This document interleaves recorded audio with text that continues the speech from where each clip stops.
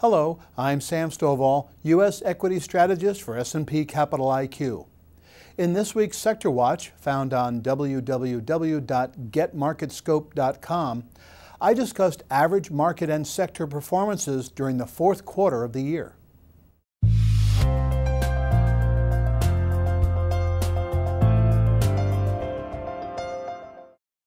Had the quarter ended on September 19th, when the S&P 500 recorded another all-time high, investors would have called this a bizarro or reverse image market.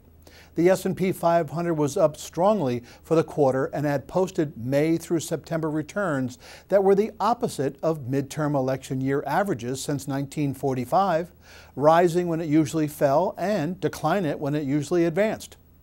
In the past 2 weeks, however, investors have been reminded of Murphy's Law. The year in which one gives up on a reliable seasonal indicator is the year in which it starts working again.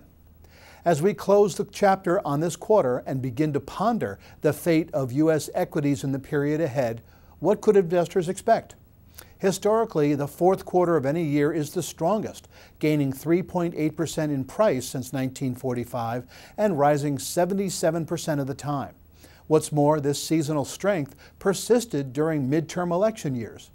In addition, all sectors posted average price increases since 1990, led by information technology and consumer discretionary, while the weaker performers traditionally were energy and utilities.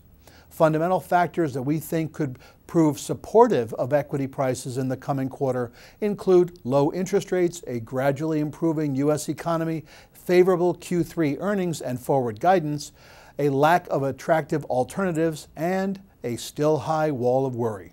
I'm Sam Stovall, and I'll talk with you again next week.